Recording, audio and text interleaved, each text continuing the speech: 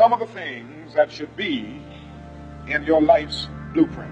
Number one in your life's blueprint should be a deep belief in your own dignity, your own worth, and your own somebodyness. Don't allow anybody to make you feel that you are nobody. Always feel that you count. Always feel that you have worth. And always feel that your life has ultimate significance.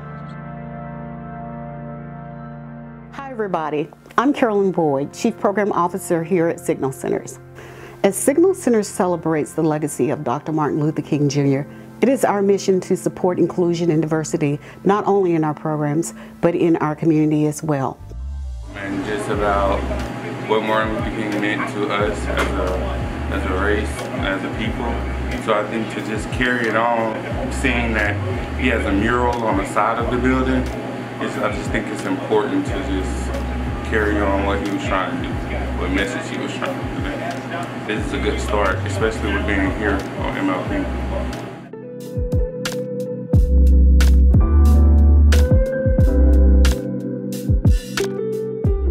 We need to take the day as a whole to sit back and just think about what he was talking about way back then, and has it really changed now?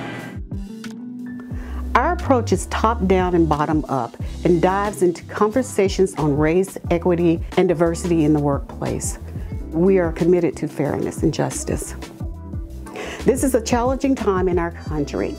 It is imperative that we take the time to reflect on practices and policies that have ushered us into this time of civil unrest.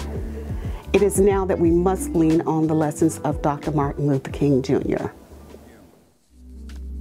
I refuse to accept the view that mankind is so tragically bound to the starless midnight of racism and war that the bright daybreak of peace and brotherhood can never become a reality.